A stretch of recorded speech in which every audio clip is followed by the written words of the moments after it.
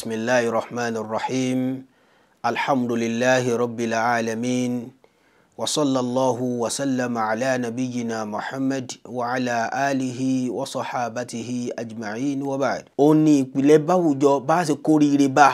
torí rẹ̀ ó fi bá wa. Bákan náà ẹlẹ́ẹ̀kejì annaha sababun fi istiqamati shakhs wa salamati tafkirihi. Ẹ̀rí àkídà al-aqeedatu sahiha àdìọ́kàn tó lálàáfíà okùnfà ni níbi dídúró déédéé yàn tá bá sọ pé lágbájá yìí ó dúró déédéé a jẹ́ pé àánú tó rí gbà látọ̀dọ̀ Ọlọ́run subhanahu wa ta'ala òun náà ni pé ó ní àdìọ́kàn tó dáa ìpìlẹ̀ rẹ̀ dáa òun náà tún ní kí àdìọ́kàn èèyàn lálàáfíà òun náà ni ó tún fà tó fi jẹ́ pé yóò ní ìròrí tó ṣe kíni o tó lálàáfíà. Bákan náà biha ta'simu ad-dima wal amwal àdìọ́kàn tó lálàáfíà òun náà ni ó fà tó fi jẹ́ pé àwọn ẹ̀jẹ̀ tó yẹ ká ta sílẹ̀ tá a fi ní lè ta sílẹ̀ dúkìá tó yẹ ká sọ wípé àkéésí tiẹ̀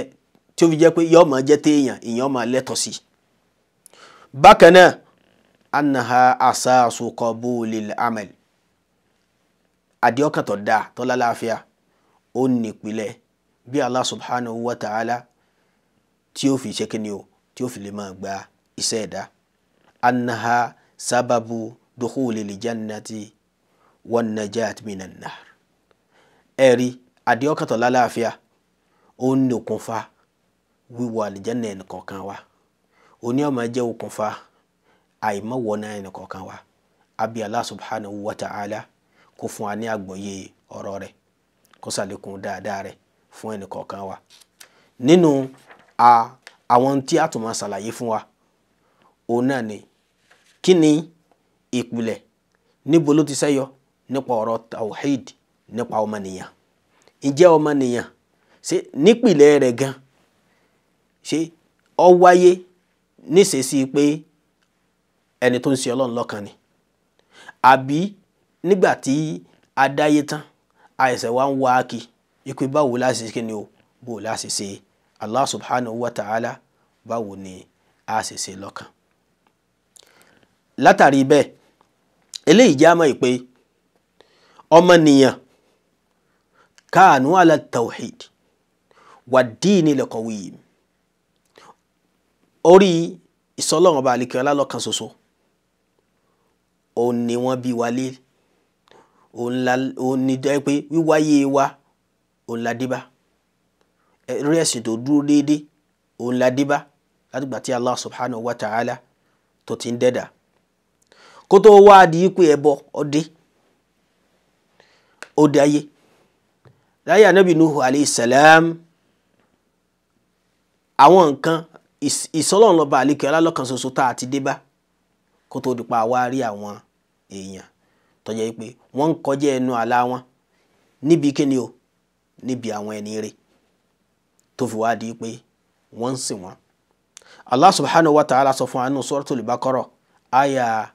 213 213 بعد أعوذ بالله من الشيطان الرجيم كان الناس أمة واحدة فبعث الله النبيين مبشرين ومنذرين.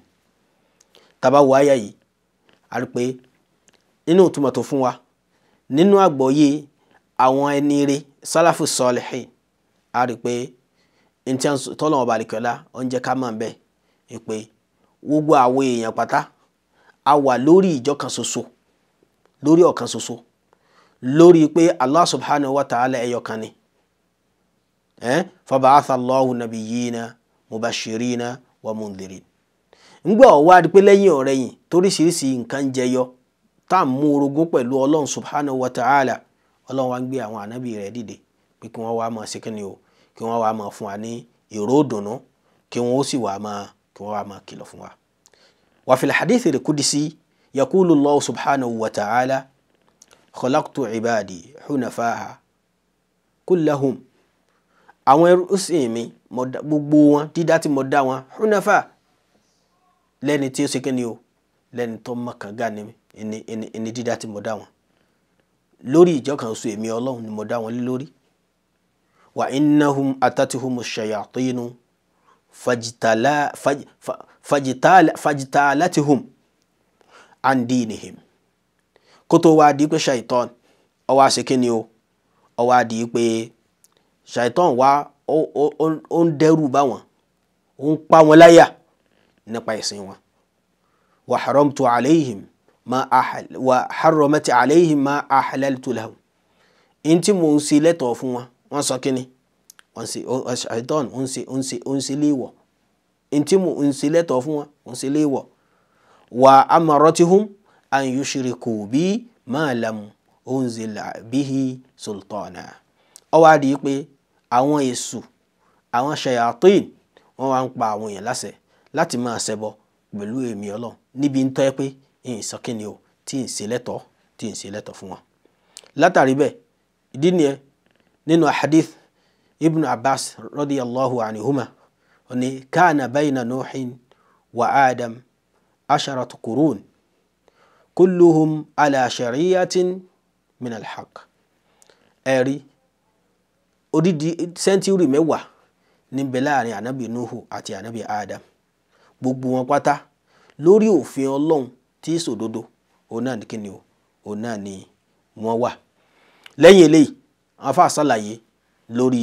masdarul aqeedati sahiha masdarul aqeedati as-sahiha tá bá ń sọ pé àdìọ́kàn tó lálàáfíà kí ni ìpìlẹ̀ rẹ̀ a rí pé ìpìlẹ̀ rẹ̀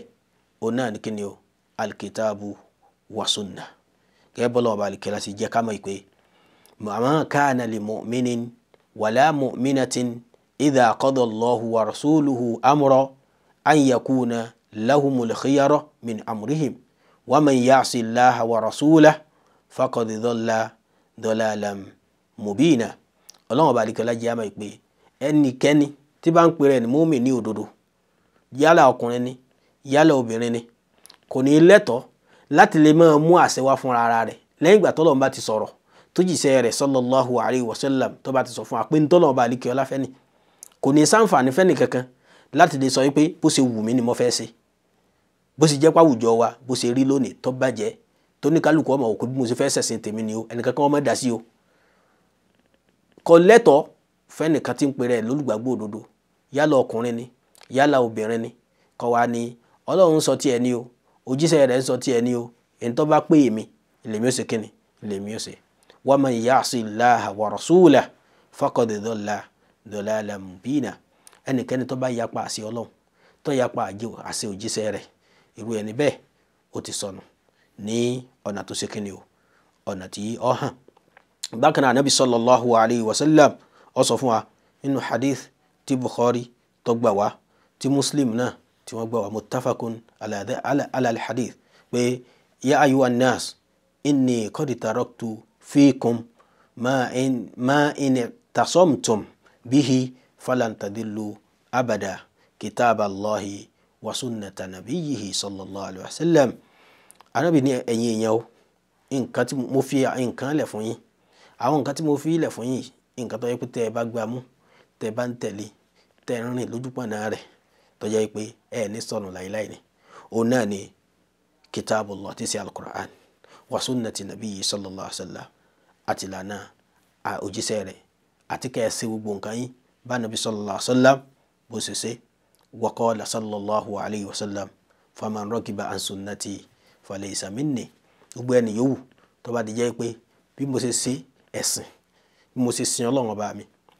tó yẹ pé náà lọ́yẹ kẹ́ni kankan wa náà máa sìn kò tẹ́ lọ́rùn a jẹ́ pé irú ẹni bẹ́ẹ̀ kì í ṣe ọmọlẹ́yìn èmi ànábì sallallahu alayhi wa sallam látàrí bẹ́ẹ̀ àbí Allah subhanahu wa ta'ala kó sàlékún rere fún wa subhanaka allahumma wa bihamdik ashhadu an la ilaha illa ant astaghfiruka wa atubu ilayk subhana rabbika rabbil izzati amma yasifun salamun ala al-mursalin walhamdulillahi rabbil alamin.